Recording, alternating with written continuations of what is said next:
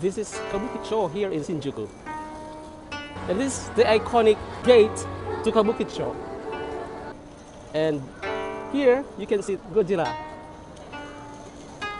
on top of the Toho cinema building.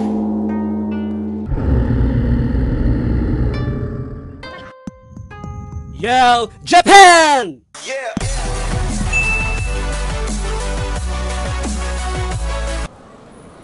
So this is how KABUKICHO looks like in the morning, but in the evening it transforms into something different.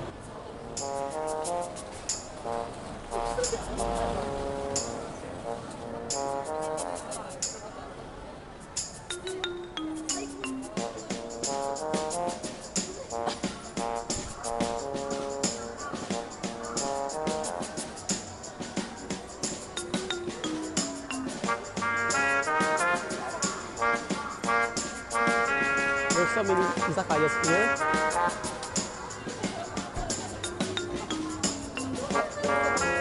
And of course, a lot of people are coming here. A lot of tourists. So tatawid ako kasi I have to meet some friends who will join me in this Golden Week fun in KABUKICHO with Godzilla!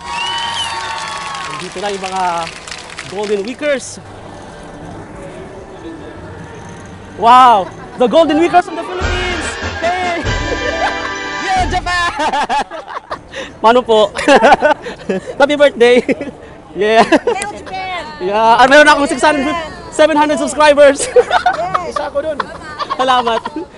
So from here we can have a better view of Godzilla. Godzilla! Diba? Nasa top siya ng building. Ng Toho Cinema. We're looking for the Godzilla head. Godzilla head. Yeah.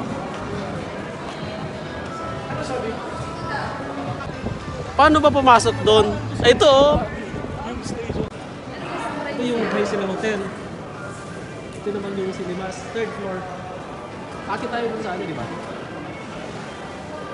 So dito daw siya may, ayan may elevator pala. Punta sa Hotel Grace, tapos lalampas pa.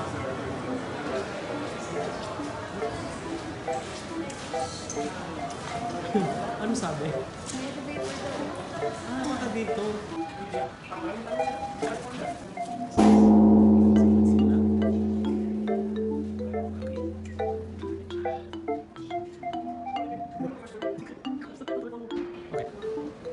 This is actually the scene.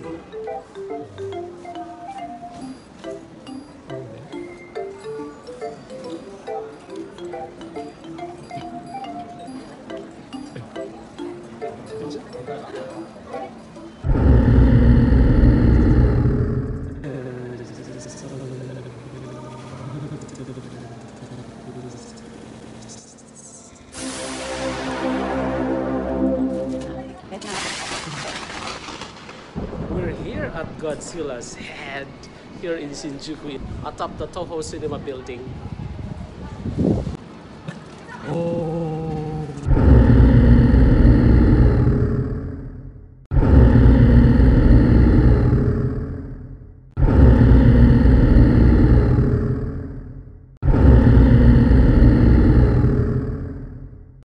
Jump! Jump! One more time. 1, 2, 3, jump! Ah. Oh, nice.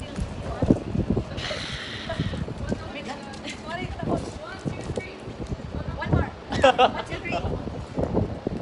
Scared face. Scared.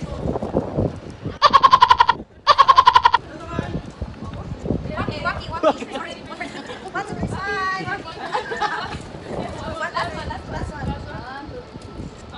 Last one.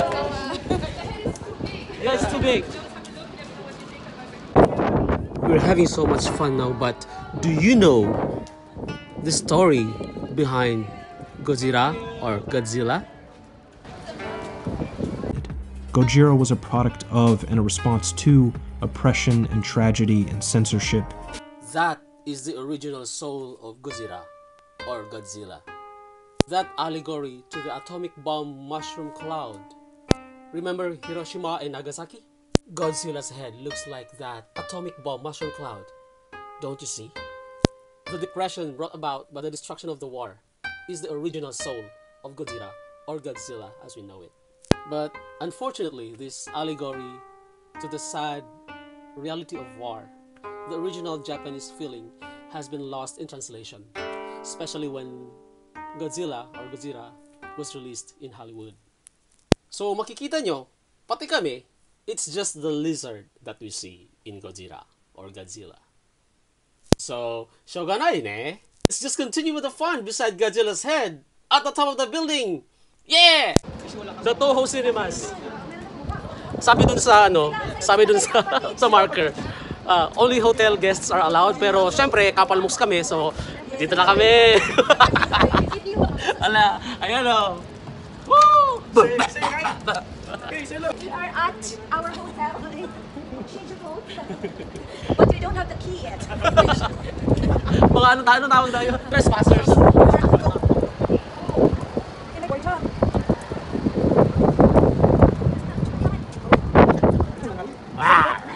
Sorry po. One more time. 1, 2, 3. So, pauwi na kami. Kasi hindi talaga kami dito. Hindi talaga kami guest dito sa hotel. So, baka hingan kami ng key dun sa room. So, pauwi na kami. So, you can come here actually for free. Just look for the elevator going up this place. This is on the 8th floor of the Toho building, Toho Cinema building here in Shinjuku. Right, so, Godzilla!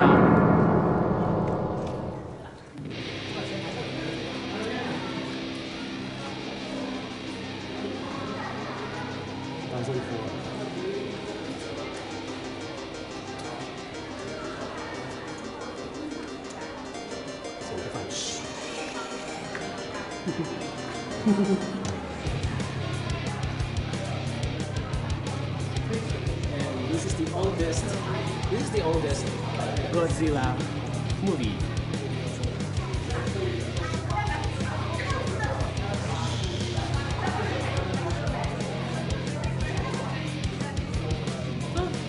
Giant.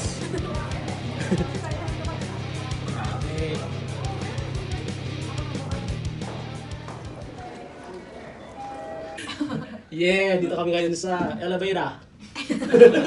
Elevator. We own the elevator. Kawai. Elevator. Evita. Parang bagal ng elevator nila, no? Nagbagal na.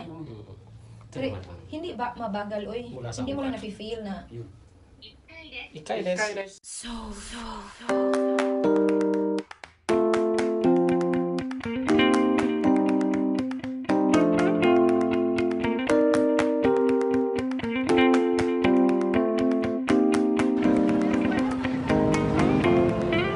May lalabas yan na light fire.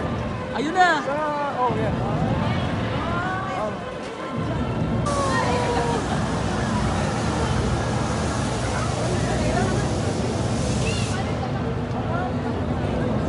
So if you wanna see this show, you should come here at 7 o'clock in the evening.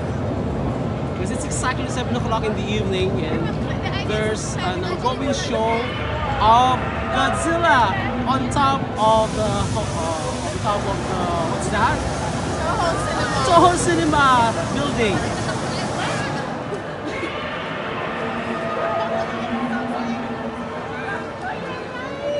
Oh, wala na. It's over. So that's all. That's it. Okay, it's finished. See you. Not done. Ayan na, tapos na. Pwede pag ano dito pagkasyal lang. Maganda dito. Madami, no? Madami. O sige, pa-picture kayo dito. Ganda kasi ang liwanag. Picture tayo. Oo. Ganyan pala. Sige pala. Okay. Next time. Meron na tayong models. Wait, guys. Okay, balik eh. Yung ulit. Ito yung line mo. Ito yung line mo.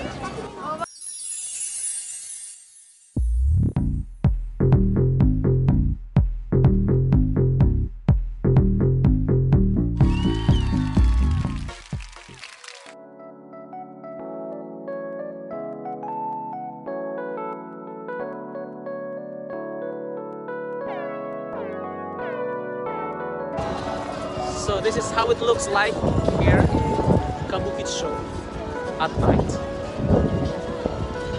Ganda ng ilaw. Oh. Godzilla. Godzilla. Oh, Godzilla, Godzilla. Everybody, everything Godzilla. Oh, kukupit, kukupit. Ikura? Ikura? 180. Next time.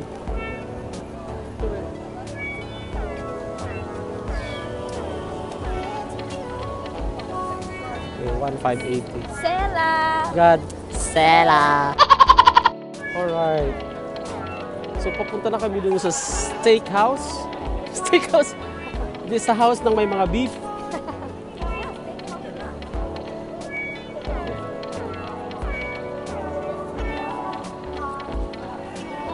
Ang ganda dito. Malaman yung concert with you. The one Yung? The ramen always Oo nga. May? Sino? Saan? Yakinig ko. Asa pa yung ano ni Ate? Ang ganda dito kasi, ang daming ilaw. Ang ganda ng skin mo. Pag pinag-picture ka. Parang nasa New York tayo. Ano yun? Ayan.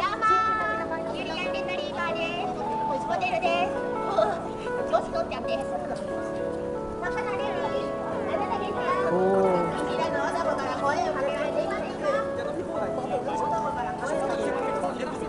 Ang daming, sila yung mga bugaw na minsan sa restaurant dadalhin, minsan naman sa mga girly shows or GRO kadadalhin. Ito karaoke, 747. Yell, Japan!